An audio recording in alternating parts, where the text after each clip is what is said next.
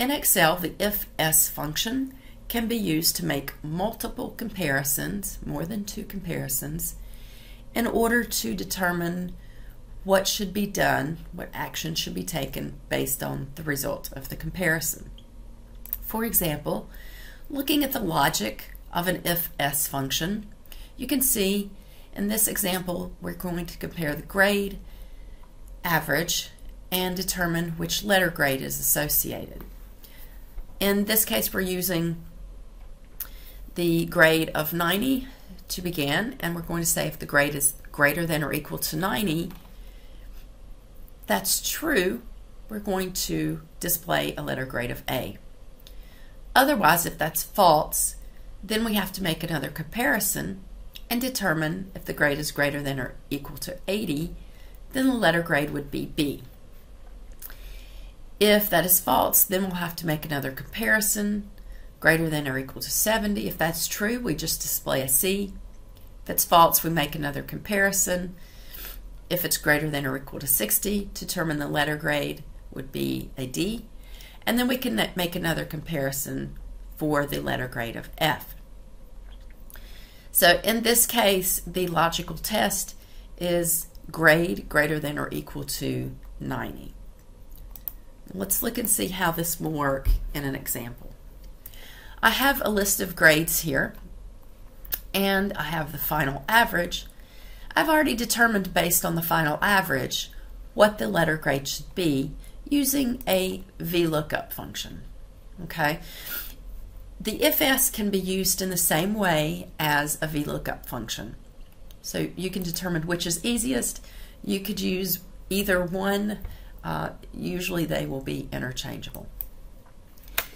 Let's go in and use our IFS function. Now for the VLOOKUP function, I used this table array.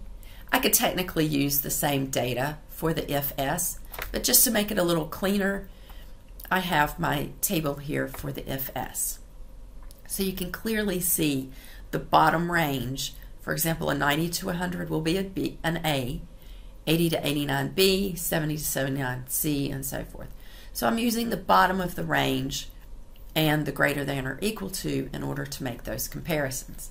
So our first logical test, we're going to compare the final average and see if it's greater than or equal to 90. If that's true, the student will receive an A. Now, I have to determine throughout this process which should be absolute or relative references. In this case, anything that's here needs to be an absolute reference because we want that to stay the same as we copy the formula down the column. Our second logical test is to see if the final average is greater than or equal to the 80. If that's true, the student will receive a B. The third logical test will be a comparison between the average and a 70. And we'll scroll down here. If that's true, the student will receive a C. And for the next comparison, we'll compare to a 60. And if that's the case, the grade will be a D.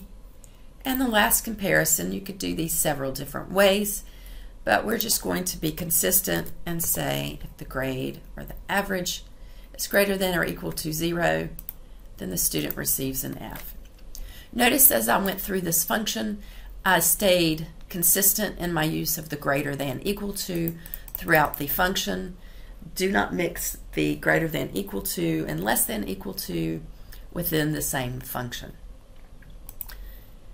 So if we copy this down, you can see that the VLOOKUP and the IFS provided the same grade. So you could choose either way to perform that particular function.